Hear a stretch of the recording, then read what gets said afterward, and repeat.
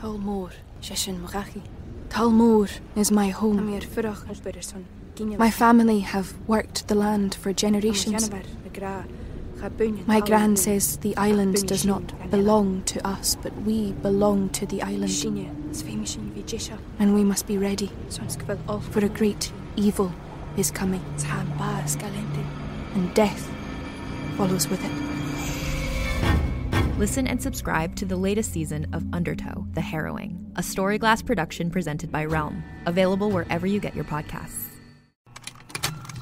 Contained herein are the heresies of Radolf Burntwine, erstwhile monk turned traveling medical investigator. Join me as I uncover the blasphemous truth of a plague-ridden world, that ours is not a loving God, and we are not its favored children. The Heresies of Radolf Burntwine, coming January 2nd, wherever podcasts are available.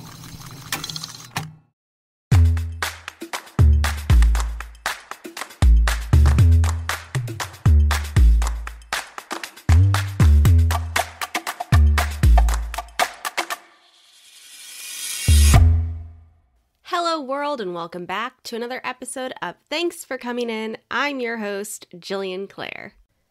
Happy 2022. I hope you all had a good holiday break with your friends and family if you were able to get a break, and if you were able to see friends and family. I know a lot of people were stuck at home again this year, and I know that's rough. And sending love to those who couldn't be with their loved ones this year.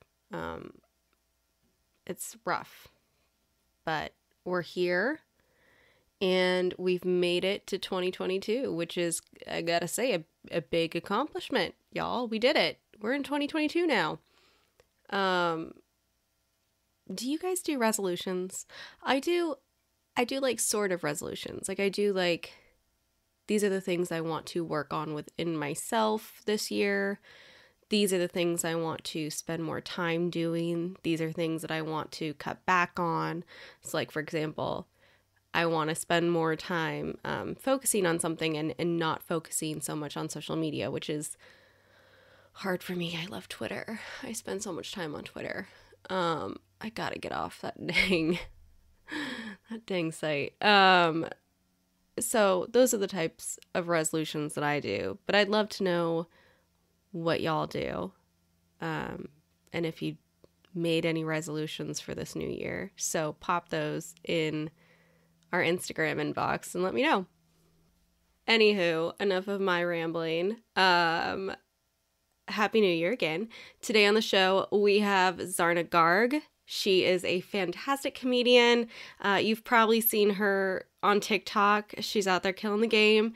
And we have so much fun talking. And I hope that I get to see her live and in person soon. So here's my conversation with Zarna. And welcome to the show, Miss Zarna Garg. Hello, namaste. Thank you so much for having me.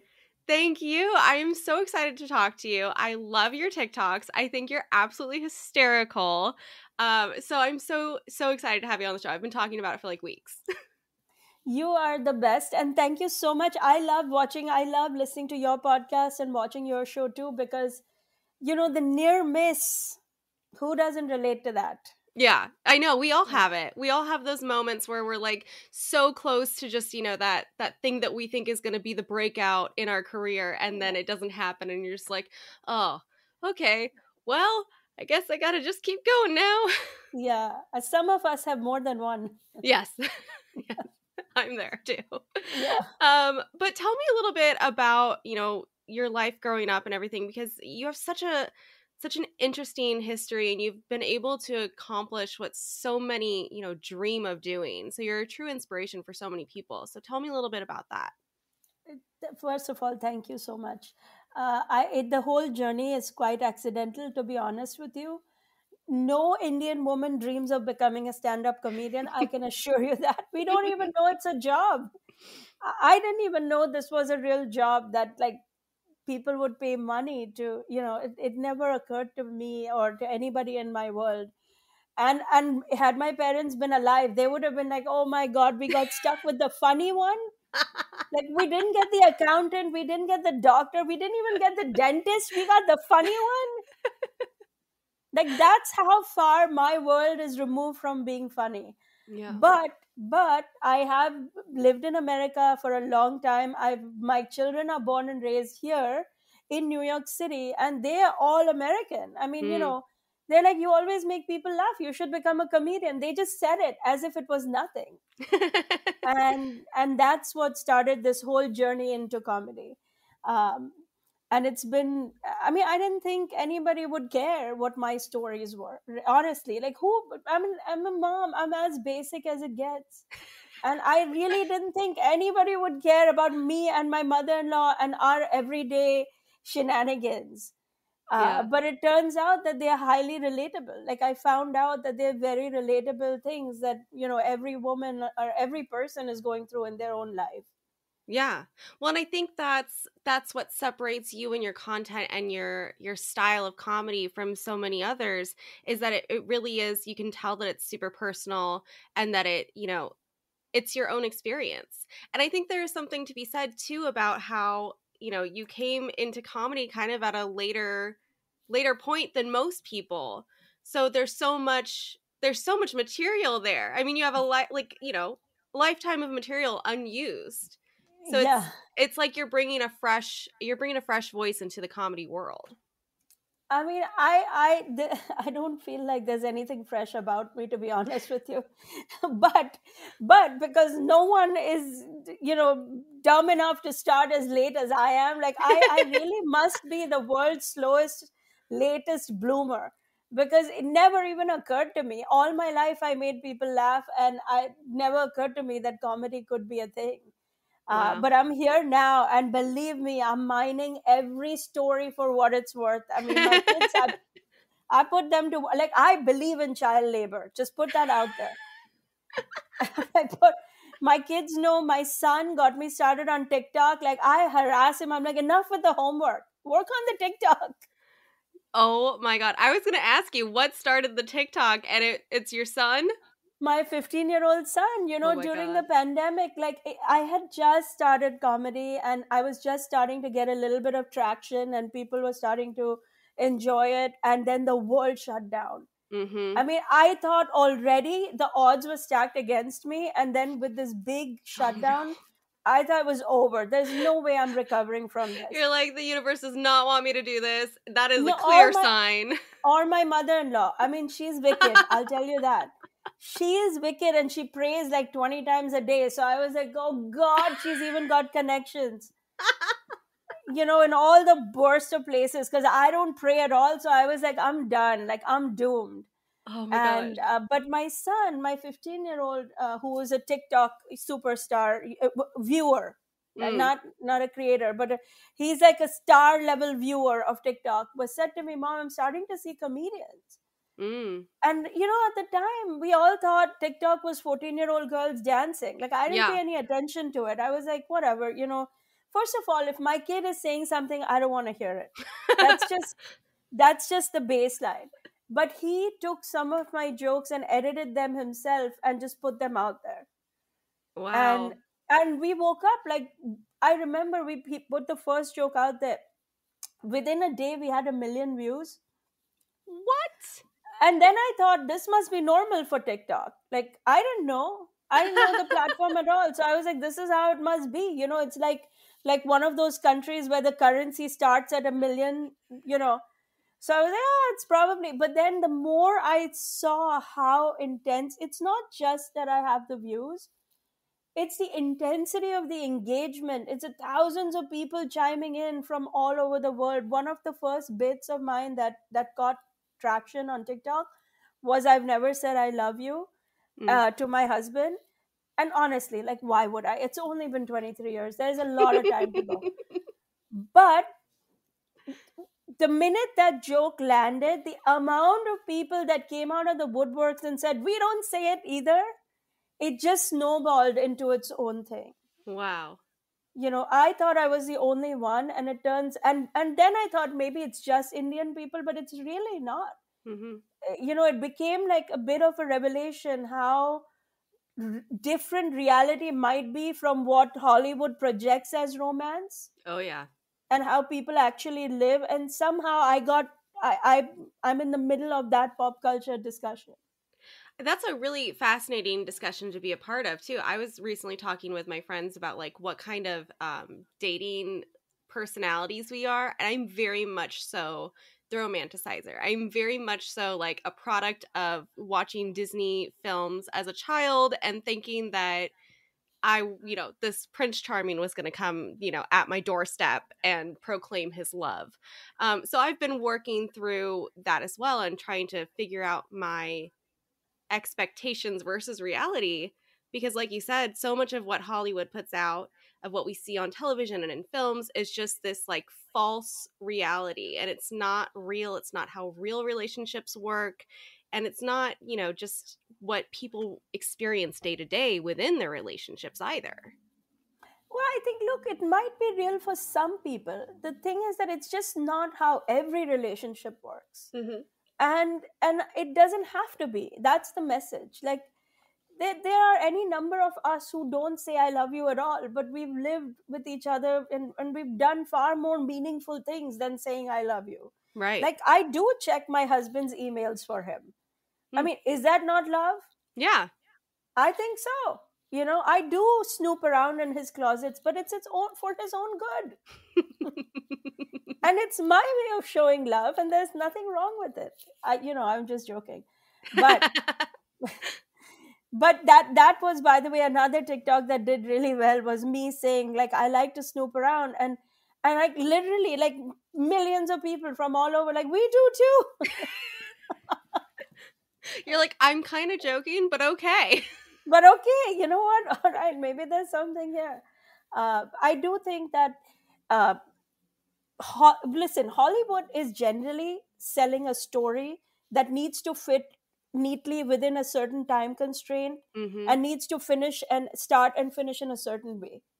Life does not work like that. No. That's the message. And that's, that's, if you look into the deeper discussions on all my social media pages, like, people really get into heated debates with each other about how messy it can get and what. And I support it. I think it's great. I think people have found a world to have air out there and celebrate their quirks, right, and whatever makes their relationship quirky. Do you ever get into that conversation? Do you ever, like, when there's a battle going on your page? I wish I was mature enough to stay out of it every time. I'm not. I mean, I'll tell you, like, one joke that gets me involved every. It's like, I have a joke about how, like, it ends with, you're not even it's what chiropractors are not as good as doctors. That's the punchline. And that joke gets heated, like, people loving their chiropractors all over the comment section.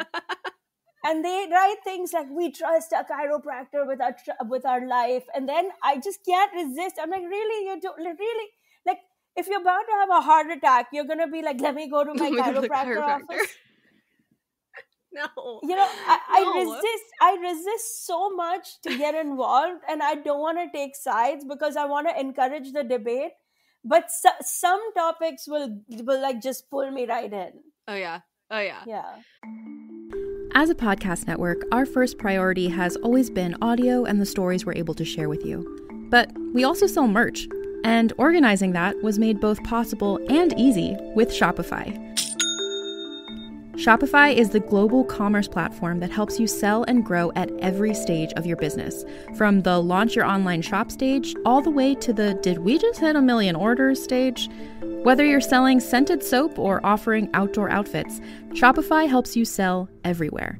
They have an all-in-one e-commerce platform and in-person POS system, so wherever and whatever you're selling, Shopify's got you covered. With the internet's best converting checkout, 36% better on average compared to other leading commerce platforms, Shopify helps you turn browsers into buyers. Shopify has allowed us to share something tangible with the podcast community we've built here, selling our beanies, sweatshirts, and mugs to fans of our shows without taking up too much time from all the other work we do to bring you even more great content. And it's not just us. Shopify powers 10% of all e-commerce in the US. Shopify is also the global force behind Allbirds, Rothy's, and Brooklinen, and millions of other entrepreneurs of every size across 175 countries. Because businesses that grow with Shopify. Sign up for a $1 per month trial period at shopify.com/realm, all lowercase. Go to shopify.com/REALM now to grow your business, no matter what stage you're in. Shopify.com/realm.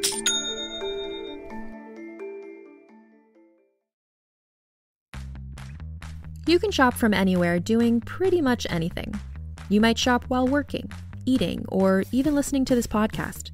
And however you shop, we all know and love the thrill of the hunt. But do you also know how to get the thrill of the best deals? Because Rakuten shoppers do. With Rakuten, they get the deals they love with the most savings and cash back. And you can get it too. Start getting cash back at your favorite stores like Sephora, Nike, and even Expedia if you're looking to get some travel in. And getting cash back doesn't mean you have to miss out on sales because those can just be stacked right on top. It's easy to use and based on a simple idea. Stores pay Rakuten for sending them shoppers, and Rakuten shares the money with you as cash back through PayPal or check. Download the free Rakuten app and never miss a deal. Or go to Rakuten.com to start getting the most bang for your buck. That's RAKUTEN.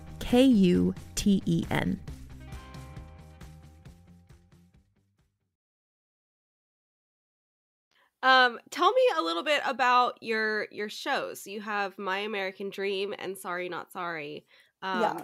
Please, I'd love to know everything about both of them. So the shows, listen, any show that I do is about the immigrant experience in America. It's about the immigrant life, a traditional immigrant family, what we leave behind and why we come here. The whole reason I started doing these shows is actually to remind the American audience that we're here for a reason. We leave a lot behind. I mean, the last few years have been very difficult. I feel in the American psyche, a lot of like, we're not good enough. The world is laughing at us, whatever, for any number of reasons, political, this, that. And I want to be a voice that reminds people that people like me leave everything behind and come here for a reason. That it's great here and we make it work here. So the show, every show I do is some version of it. My goal is always to have my audience here feel amazing and elated when they leave. To remind them that our differences are not that big. And that, yes, for as much as the world likes to laugh at America, I can give you plenty to laugh at the rest of the world about too. Right. And that's what, and of course, I pick on my mother-in-law, which is kind of the mainstay of a lot of my the running shows. theme. Yeah. I mean, she's such a normal villain. You know what I mean? Like, I feel like if Marvel is trying to write like a real villainous story, they need to go after the mother-in-laws all over the world, because there's some real sinister stuff happening. And you don't even need special effects. It's all words. But those are the foundation of all my shows, and I have a new one coming up on February 4th, which I'm basically just calling She Said What, because a lot of what I've realized is that people get surprised by the things that I say. Surprise is one of the emotions that I get regular feedback on, so now I'm kind of digging into that space and saying more of the things that most Indian women won't say. I'm not a typical Indian woman, and I want to own that aspect of me now. Well, yeah, I mean, that's what separates you from so many other comedians, is being able to have this very distinct voice within the comedy world and really let people know your experience and the immigrant experience, like you said, and the Indian woman's experience through comedy, which we don't have really. I mean, you know why? Because I'll explain that to you. Like in America, comedy is very normal. Here, you get on stage, you trash your president, your whatever. It's fine. Yeah. It not so outside this country, Right. Not so easy. And especially in India or the surrounding nations that are more conservative nations, not easy at all. Like it is shocking to me that I'm the only married Indian woman doing these jokes. It's shocking to me. If you consider how many Indian women are out there, how many Indian people are out there, you would think there's so many of us. Right. In theory, India is a democracy. They should be able to say whatever they want, and yet no one is willing to do it. And culturally, we don't. Like, we may hate each other, but we're not going to get on stage and rant about it. Mm-hmm. So, I think I accidentally found myself on the stage, and every stage feels like an intimate setting, even though now with social media, things get blown into millions and stuff. Oh, yeah. But when you're doing a show, it feels like you're doing it with your, few friends. Right. So when I went down this journey, I didn't really think about it. Like, I honestly didn't. I thought, okay, 10 people are going to watch this. Who even cares what Zarna thinks about anything? And then it kind of just grew and grew. And now, the world knows how much I love my mother-in-law. We're being recorded, right? Yeah. Yeah. I love yeah. my mother-in-law. Can you just use that as a highlight? Yes, I really 100%. love her. I will. Yeah. I will use that as a highlight. Thank you. Yeah. I mean, I think what you're doing is really special, and being able to, share your voice is special. And I want to talk to you a little bit more about sharing your voice, because you recently started writing screenplays as well, and you got the 2019 Austin Film Fest Best Comedy Screenplay Award, which, like, that is insane. It's one of, like, the hardest screenplay festivals to place at. It's incredible. Like, what an accomplishment you achieved with that. Thank you. Again, just writing straight from the heart did it. Like, honestly, had I worked towards that as a goal, I probably would never have reached it. Mm-hmm. I didn't even know Austin Festival was a thing until I finished writing the thing. Because I wanted to focus on getting the story out from my heart onto a piece of paper without much manipulation as to what somebody else might like. Right. So really, my focus the whole time I was writing it was on what is the story I want to tell. And then once I finished writing it, I started looking into, I was so naive. I really thought if I wrote this story, I'll call the CEO of Disney and be like, now make it. I wrote it. Can you just make this, please? Thanks. I really thought that's how movies must get made, because, honestly, had I known how hard it is and how difficult the whole journey is, I may not have done it. I may have been discouraged right at the outset, because I know now in hindsight how daunting and what the odds are of getting something made. But had I known back then, I would have probably just been like, I'm not, like, go to dental school. They're right. They're right. I feel like that's a big advantage for you, though, too, is like having that, going in kind of naive and wide-eyed. It definitely, it helped you, because you didn't have those predispositions of, like, I'm automatically going to fail. I'm automatically not going to be able to do what I want to do. Yeah, I mean, definitely ignorance has been bliss in this case. And I'm an entrepreneur. I believe in jumping and building the parachute on the way down, as they say in entrepreneurship lingo. If you want to do something, you just have to do it. Like, no one can, even if the odds are stacked against you, you might be the one to break through. You don't know that until you take that chance. So I'm a big person. I'm a big proponent of encouraging everybody to take every chance. I'm like, I'm out there. People send me sometimes the quirkiest, well, except my kids, just to be clear. They're not going to listen to this, but my kids are not allowed to take any chances. Everybody else, yes. They're going to be doctors, right? They're going to be doctors, absolutely. Doctors and lawyers and accountants. Yeah. So tell me, speaking of, taking chances, tell me a chance that didn't go so well. Because on this show, we like to share, the bad stories, the funny stories of things that have happened along the way. So I can share one that's specific to comedy, and then maybe one for acting later. Perfect.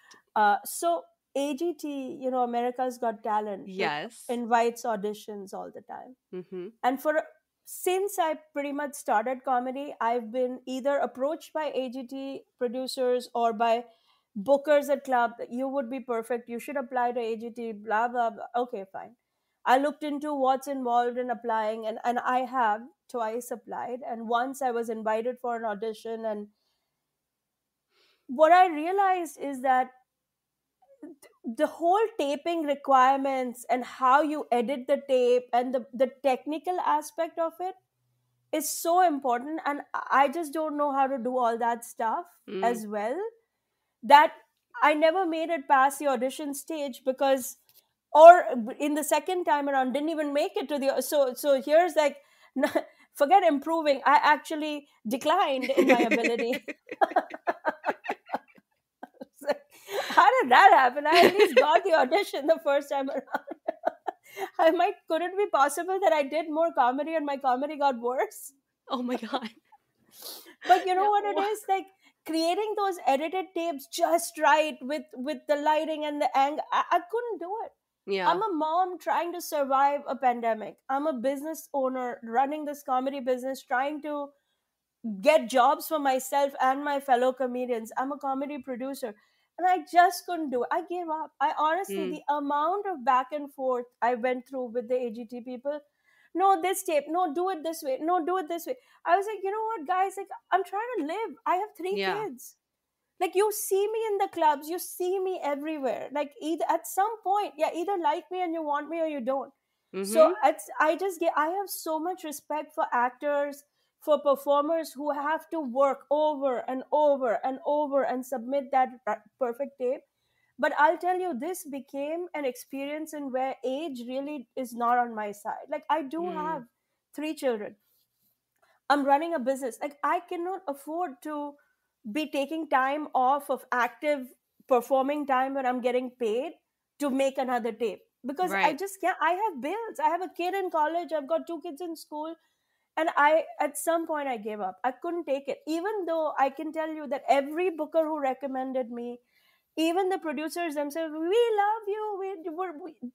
America needs you. And I was like, I don't think they need me badly enough. Like, I can't do one more edit. I just Yeah. can't. Like, and I understand that their system works for them. So this is not a dig at them. I'm just telling No. you But I the mean, ground reality. And I'm sure I'm not the only one who's lost a No. job because they couldn't figure out the technical aspects of what exactly these people are looking for. yeah, I mean, I've heard of stories even within the past, 2 years of Zoom auditions where it's like the video stops working and it freezes halfway through the audition and the actor loses the role. Yeah. So there's so many technical things these days, especially now, that are getting in the way of progress within your career. But also, like you said, like the experience of having to retape something over and over and over, it is so daunting. Even, as somebody my age doing auditions for, film and television, it's like if I get asked, 3 or 4 or 5 or 6 times to record something as a self-tape and not even like be in, a Zoom or a room with somebody, it's like either you like me or you don't. Like, you've You seen my don't, previous yeah. work. Like, there's a disconnect. Like, telling me to change where the light is a little bit isn't going to make the performance different. So you either want me or you don't want me. 100%. And like you said, look at the world we're living in now. I have more than 1 hour of comedy chopped up in bits between my TikTok and my Instagram, Facebook, Twitter. Like, you really don't know what I'm about. Yeah. Are you I mean, okay? it's simple to go onto your TikTok and see, like, okay, this is her style of comedy. This is what she likes to do. These are her narratives. I have so much respect for the performers who do it and persist. But I have no shame in accepting that I failed miserably at it. I couldn't keep up. I even right now have a request pending from somebody at AGT saying, you should really submit. I was like, I can't keep doing this. I Yeah. don't think you guys realize that I don't have a technical team. I'm one person. Right. So it's something I let it go. Well, and I think that's a very healthy mentality too, because as an artist, as a performer, not everything is for you. Not every No. opportunity is right. So maybe this is Right. one of those things that's like, this isn't right because I'm already on the path for something else. Yeah, and it is what it is. And they have their system. I respect it. I respect that they know what they're doing. They've been doing it for years and years. But our paths will align when they align. Right. I can't force the situation. That's for sure. So what is next for you? I mean, you're on this incredible journey right now in comedy. Where do you want to, grow? Where do you want to explore? I mean, I have a lot of live events happening. I'm going to be in Las Vegas in February. I'm going to be Nice. at Kennedy Center in Washington, D.C. in March, which I can't Oh even my fathom gosh. nor believe. Like, its life is just so filled with surprises. Big, huge thanks to Maz Jobrani, the Iranian American comedian who has invited me to be a feature on his show. Wow. Huge gratitude to him that he considers me and my act worthy enough to be a part of his show. And of course, I'm writing. I have a sitcom that I have written, a sitcom pilot that is being shopped around right now. I have a reality series that I've pitched, because people seem to enjoy me yelling at my kids. Okay. I'd watch it. Yeah, I think when they see me yell at my kids, they all go to each other and say, "See, we're not the only ones." 100%. And 100%. that seems to be getting a lot of interest. So I have and of course I'm working towards my 1 hour comedy special, which I'm hoping to tape in 2022. That's amazing. It's so inspiring to see your journey and how kind of quickly it's all happened, but later. It wasn't something that you started at 17, 18. It was something you started already with a whole life. Yeah. I mean, listen, you use what you can, right? I don't have the advantage of youth, but I do have the experience, and I try to use all of it. Yeah. Every story I've ever had with my kid is going to be out there. You better believe that. I mean, what's the point of having children if you can't, use them? If you can exploit them. Yeah. Yes, you have Absolutely. Thank you. Thank you for understanding that. Well, Zarna, it's been such a pleasure to have you on the show. I really, really appreciate you, spending some time with me, and maybe I'll drive out to Vegas to see your show because it sounds I fun. would love that. Please do that. I would love to meet you in person. Thank you so much for having me. What an honor. And I look forward to connecting future down, on social media and in every way possible. Of course. Thank you again so much. It was such a pleasure. Thank you. Thanks again to Zarna for coming on the show and kicking off 2022 in the right way with lots of laughs. So thank you. I'm excited to see her show. I might actually go out to Vegas. If it's safe enough to go to Vegas, I might just, drive out there and see her. Make sure to subscribe to the podcast wherever you're listening to it right now. Please leave some rates and reviews and some love. And follow us on social media if you want to see some clips from the show where we're actually speaking face-to-face. And we'll be back next week. Happy New Year, y'all. And as always, thanks for coming in.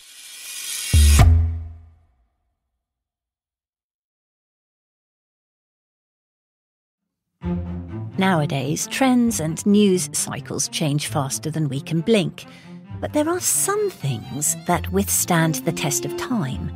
And if you're looking for a connection to something timeless, and maybe also a glimpse of life at a slower pace, I believe everyone can relate to the very human experiences explored in Jane Austen's novels. And that's where I come in. My name is Alison Larkin. I'm a writer, comedian, and narrator and host of the Jane Austen podcast with Alison Larkin. I spent a lot of my childhood in the part of England where Jane Austen lived and wrote, and now that I live in the States, nothing gives me a sense of homecoming quite like narrating her books. On this show, you'll listen to award-winning narration. I'll give myself a pat on the back for that, as well as conversations with actors, writers, and other fascinating people who all share a passionate love for Jane Austen. So please, join me as we embark on a wonderful journey through Jane Austen's work. Be sure to listen and subscribe to the Jane Austen podcast with Alison Larkin, wherever you get your podcasts.